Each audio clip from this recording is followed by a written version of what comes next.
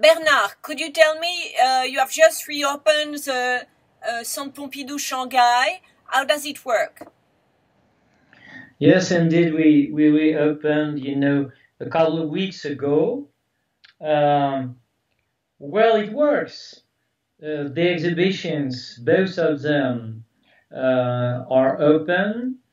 The public is coming back, but of course, with, as you imagine, a lot of protections, and it's time to care, as we say in English.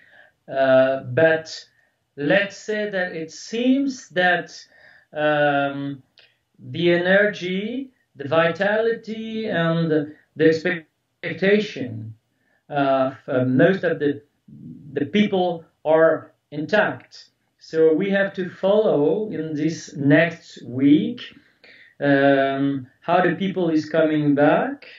If the activities start really to be as it was when we opened, and in the meantime we are actually working with the team in Shanghai in order to plan the next exhibitions. And what is the attendance? What is the attendance? People are coming back? Yes, they do. It's progressive, as you imagine.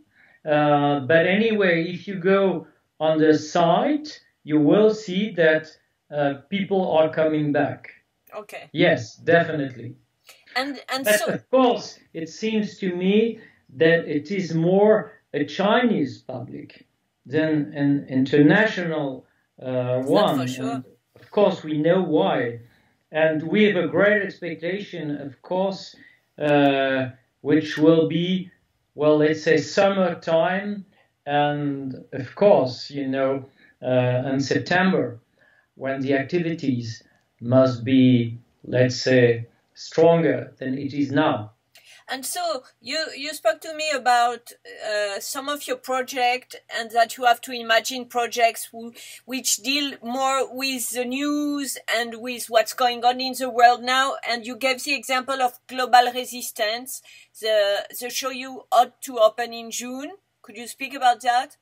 Sure. We are supposed to open by the end of June for more than 4 months.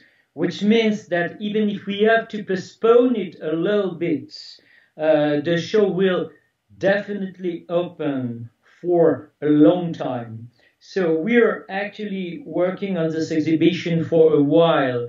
Christine Massel and Alicia Nock are both together working on it. It's a collection of works which most of them are coming from new acquisitions, which we did through the help of the friends of Centre Pompidou.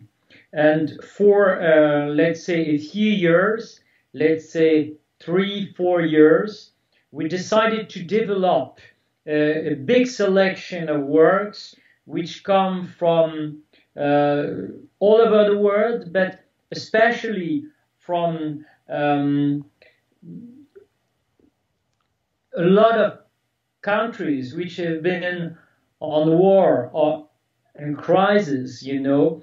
And this selection of works, you know, is definitely a core list which we wanted to present as an exhibition itself. So this is the result of a huge research which has been developed by different people at the Pompidou, including Catherine David, Christine Massel, as I said before, Alicia Nock. She's been working in Africa, as you know, as Christine Massel has been working, you know, on this time. And the result will be, for me, definitely a key point and a real statement inside the development of our collection. Okay, and you were very ambitious about the program with the Matisse a Matisse show and a Charles Ray show. So what will go on with that? Of course I am ambitious, and I will remain ambitious for such an institution forever. Well, let's say that everything we planned will happen. Of course, we don't know yet when we are going to reopen, but I must say that if you look at the next coming exhibition, that Matisse, which is the celebration of the birthday of the 150 years, of Matisse, will open when, I don't know yet, but I expect a lot from this exhibition, which is quite unusual, because Aurélie Verdier, with the curator who's been working on it, did something specific on Matisse and his writers, how Matisse has been perceived, for a while by all the readers, the writers, the critics. This show is an important one. When do we open? Let's say it was supposed to open by the middle of May. Of course, it will be a little bit later, but it will come, definitely.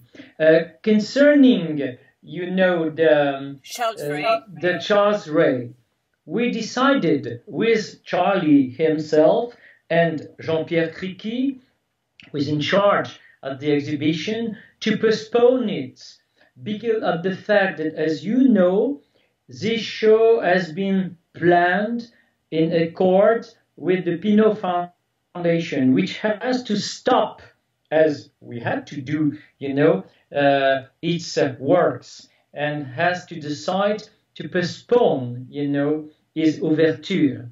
So this show has been postponed for 2021, 2022.